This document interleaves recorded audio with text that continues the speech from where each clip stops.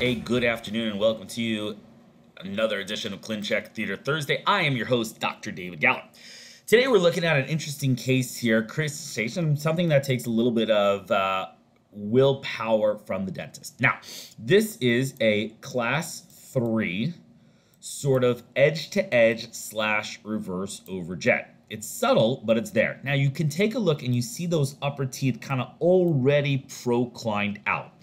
What we're seeing here very clearly is a lower jaw that is bigger than the upper jaw. And what the plan to try to do is to try and do IPR on those lower teeth and bring them inside the confines of the upper arch. Now, this doesn't really work well in this situation, as you see that even after doing max amount of IPR on the lower, there's still kind of not a proper overjet, not a proper overbite. This is a very traumatic occlusion in the anterior.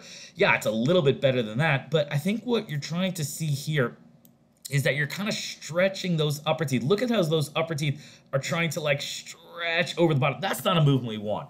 I mean, this is where the buccal plate of bone is in the upper jaw. The reason why the lower teeth are in front of or edge to edge the upper teeth is not because we want to pull the upper teeth out more. No, it's because the lower jaw is too big. Now, our first choice is to try and use some IPR to try and kind of tuck those guys in. But even with max amount of IPR, which in my book is 0.5 millimeters canine to canine, that's the max amount of IPR will do. I don't want to do posterior IPR. It gets a lot more confusing. It's certainly very hard.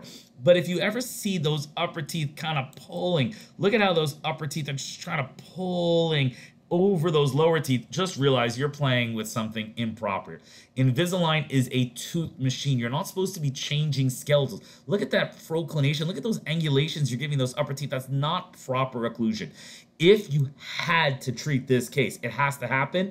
This has to be an extraction. Probably tooth number 24. Take out tooth number 24 and just straighten everybody out. I do not believe you should use Invisalign to try extend maxillary teeth over the lower, even though we have proper overjet and overbite. This is an extraction case. Once you do the proper and a max amount of IPR and you're still left with an awkward occlusion, that's my way of telling you, hey, this is an extraction case. Again, don't just look at the end, go, oh, that looks nice. You have to realize what's happening to get there is those upper teeth. Just watch this area right here, just how it kind of like, that's not a proper. You're kind of extruding them on an angle. This is an extraction case. I would write very simply, it's extraction. Please extract tooth number 24, then the upper teeth will align as is. Thank you very much. This has been a Clincheck Theater Thursday, and I am your host, Dr. David Galler.